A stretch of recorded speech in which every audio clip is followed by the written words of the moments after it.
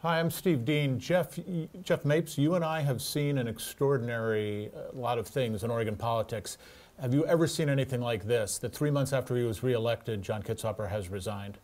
Nothing with the speed and rapidity of this. You know, literally 3 weeks ago, Kitzhaber was at an appearance down at the Capitol with mostly small newspaper editors around the state. Not a single question asked about all the scandal. It was all about the upcoming session. And bang, look at this situation where, you know, all of a sudden, like you say, 3 months after he was elected, he's been asked to resign and did resign. I think the governor tried to act as if he was above all of this. When did he suddenly, what happened that he was suddenly buried in it? I think a couple things. One, the allegations just kept coming out, including ones that I think average Oregonians understood much better.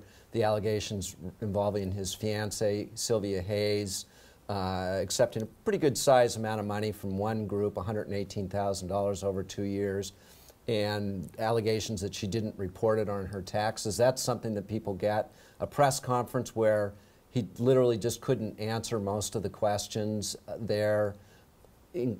Increasing allegations, and here I think is a very important point, is that, you know, for the Democrats who are in control down there, he had become increasingly a distraction, and it wasn't like they needed him to stay as governor to maintain control of the legislature. They have a Democratic Secretary of State who's coming into the governorship, who many of them feel good about working with.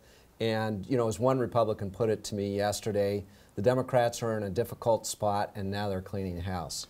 You know, Jeff, the governor is arguing that he was charged, tried, convicted, and sentenced by the media.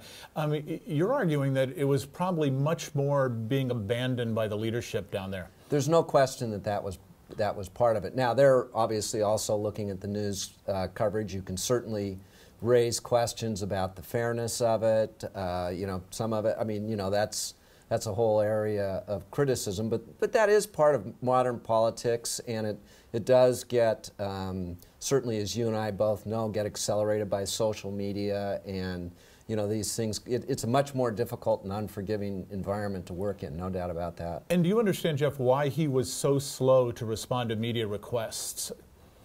Well, you know, there was certainly issues about whether he had things that he didn't want to see released. I mean, that were damaging to him. And, you know, Governor Kitzhaber, I mean, it's been sort of one of his both, you could certainly strengths as governor is that he basically kind of went his own way, pretended, well, I don't want to say pretended, but he professed kind of a disinterest in how he was seen publicly, that he wasn't in this for the glory.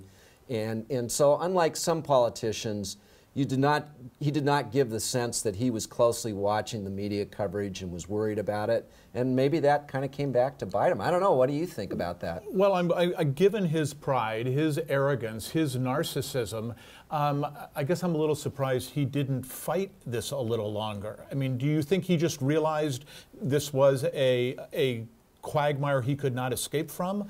It could be. And finally, you know, all these years of sort of once again saying, I don't need this, you know, in politics, I mean, maybe this was the point where he felt, okay, I don't need this. And finally, the criminal investigation, which I don't think is going away. Any sense of how that will be resolved?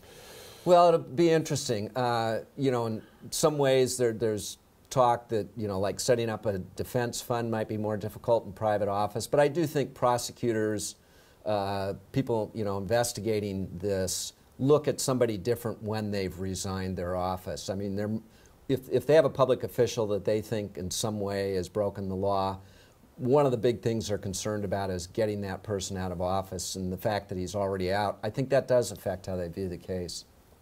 Thanks.